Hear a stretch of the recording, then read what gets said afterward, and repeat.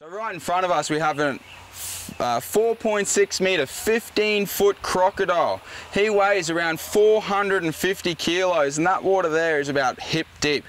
They are remarkable hunters, guys. So the lesson, just because you can't see a crocodile does not mean that they are not there. Tiger! Good man, come on. We'll see if we can get him up, guys. We're going to give him a bit of tucker today.